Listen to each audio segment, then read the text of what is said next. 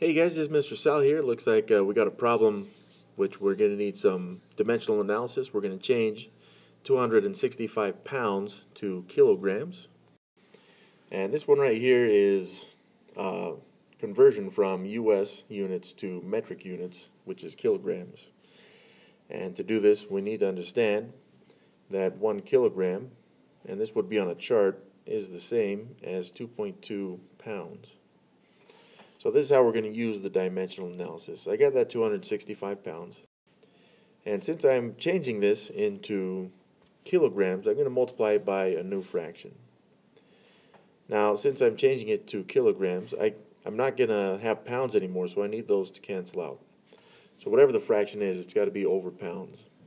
Now, this conversion factor right here, 1 kilogram, is the same as 2.2 pounds, indicates that I can make one conversion and be done. Meaning, if I multiply this by kilograms, then my final units will be in kilograms. Now, we don't want to change the value of this thing, so we need to make this value 1, because if I multiply 265 by 1, I get 265 back, but we're going to change the value on this one, even though we're still multiplying by 1. See, if I take 1 kilogram and divide it by 2.2 pounds, then it gives me the same value. I've just taken something and divided it by itself, which is 1, but they're shown with different units, so we have different values in that fraction.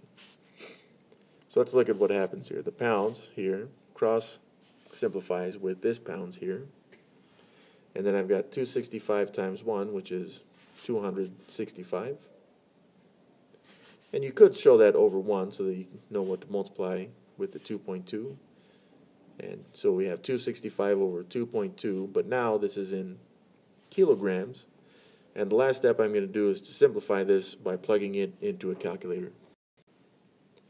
Alright, so my calculator rounded to 3 decimal places. This problem didn't say where it wanted us to round, so that's as far as I'm going to take it, just as far as my calculator did, and that's 3 decimal places.